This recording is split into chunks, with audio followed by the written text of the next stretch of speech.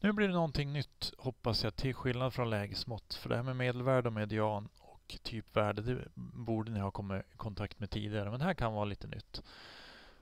Spridning kring medianen. Vi ska ta ett exempel direkt. Det här är resultaten från ett matteprov som jag hade för något eller några år sedan. Då fick eleverna de här resultaten. Någon hade 15, någon hade 17, någon hade 20 och så vidare. Så det var alla resultat i en klass. Och för att kunna åskådliggöra det här hur utspridda de var, så ska vi göra ett slags diagram så småningom. Men det första vi ska göra, det är att markera alla de här resultaten vid en tallinje så att vi ser. Det är väldigt otydligt här. De står inte i storleksordning och det är väldigt svårt. Så då har jag gjort det här. Vi har gjort en tallinje från 0 till 30 och så gjort en prick för varje resultat. Så nu ser det 3 prickar på 2. Där var det en som hade 2. Där var det en. Och där var det en. Så att jag har prickat in alla de här på en tallinje. Så där kan ni göra själv om ni vill. Sen ska vi räkna ut variationsbredden. Och variationsbredden, det är ju skillnad mellan det största och det minsta. Det vill säga den som hade minst poäng till den som hade störst poäng. Så då tar vi det största och det ser vi lätt här. Ja, men den som hade mest, den hade 24. Minus den som hade minst. Ja, nu var det 3 stycken som hade minst, som hade 2, men det spelar ingen roll. Så variationsbredden, det är 22 här. 22 poäng skiljer det mellan den som hade mest och den som hade minst. Sen ska vi räkna ut medianen. Och medianen, det var ju värde som ligger i mitten. Det blir ju ganska lätt att se här också.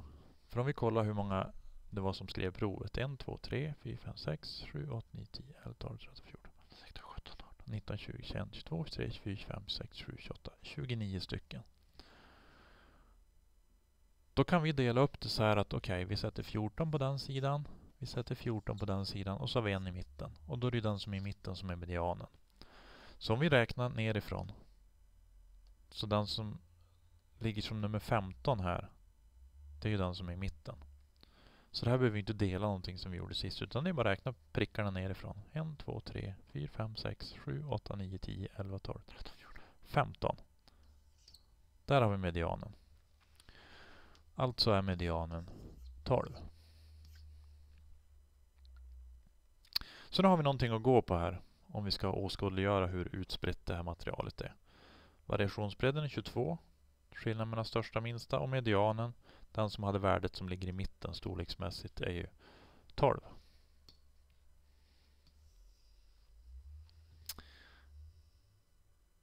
Sen efter det så ska vi dela upp i 4 lika stora grupper.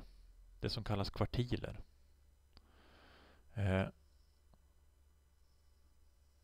Nu har jag ställt upp dem i, man kan använda den här också, men jag har ställt upp dem i storleksordning här också. Vi börjar med medianen i mitten som vi hade redan. Det var nummer 15.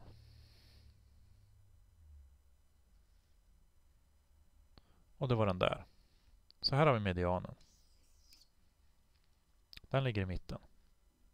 Om vi nu ska dela upp de här värdena i 4 lika stora grupper. Ja, men då har vi delat dem i mitten här redan. Ja, men om vi då delar den här gruppen i mitten också. Då har vi fått 2 här och så är vi likadant här. Då får vi 2 grupper där. Då får vi 4 totalt. Så då har vi alltså 14 var det här, va? 14 stycken här. Ja, men om vi tar 7 på den sidan och 7 på den sidan. 1, 2, 3, 4, 5, 6, 7. Där drar vi ett streck. Så gör vi samma sak här. 1, 2, 3, 4, 5, 6, 7. Och så drar vi streck. 1, 2, 3, 4, 5, 6, 7.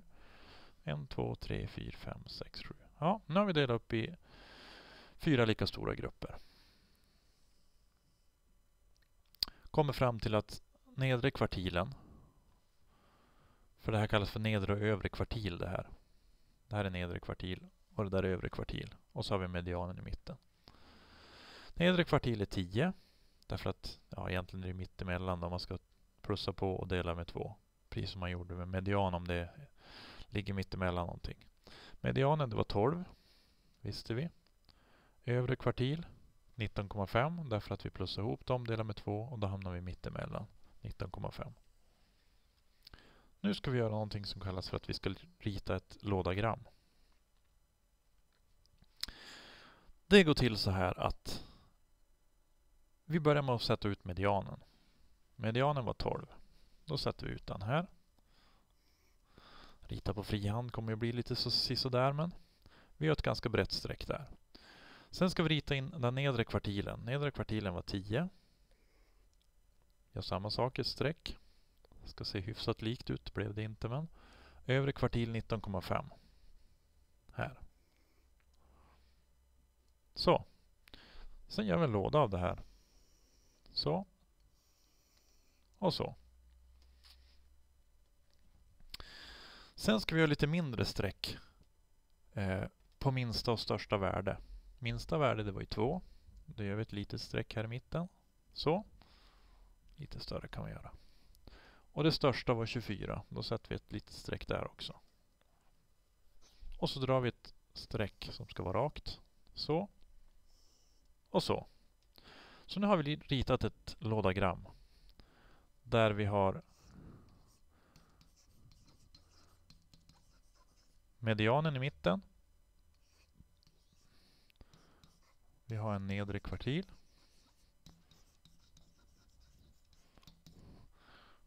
Vi har en övre kvartil.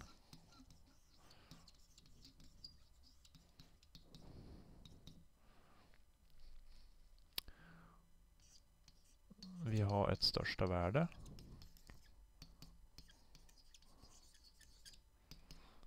Och vi har...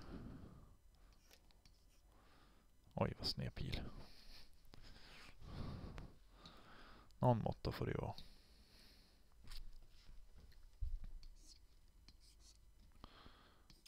Vi har ett minsta värde.